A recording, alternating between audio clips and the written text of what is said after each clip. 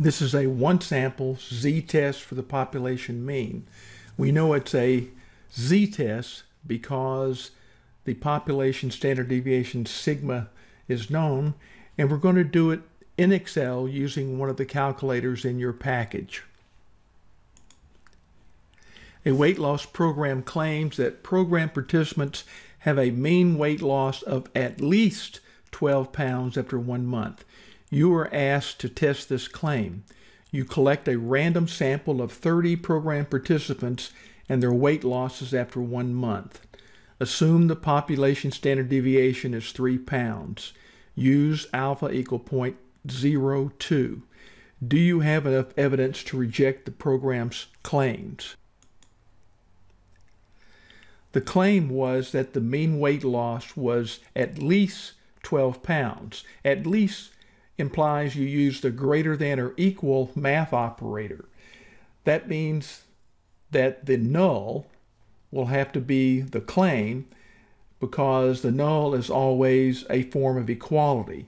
The alternative is the complement of the null, which in this case would be a less than. Because we've got a less than symbol in the alternative, we know this is a left tail test.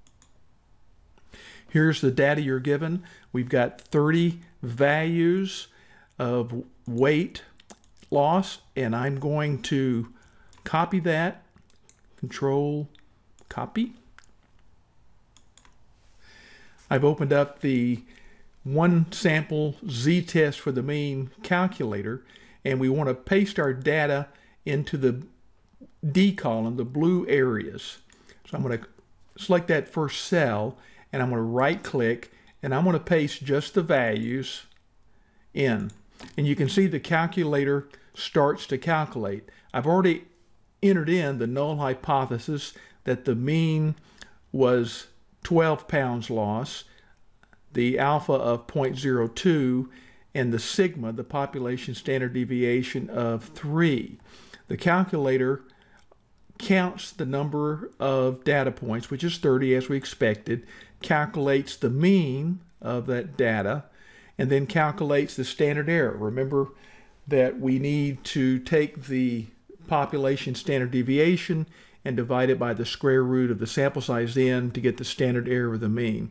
From that, we can calculate the standardized test statistic for z. In this case, it's 4.126. We calculate our critical values based on our alpha. This test is a left tail test, the lower tail test, and so the critical value would be found by putting all of that 0.02 in the left tail and then calculating that. And that comes out to be a lower critical value of minus 2.05. If we compare the test statistic with the lower critical value, we would see that it exceeds, it's to the left of that lower critical value, therefore it's in the rejection region. That would tell us to reject the null.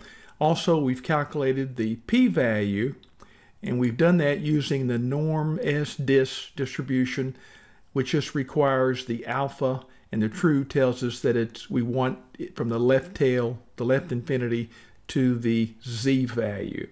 So we know to reject the null hypothesis.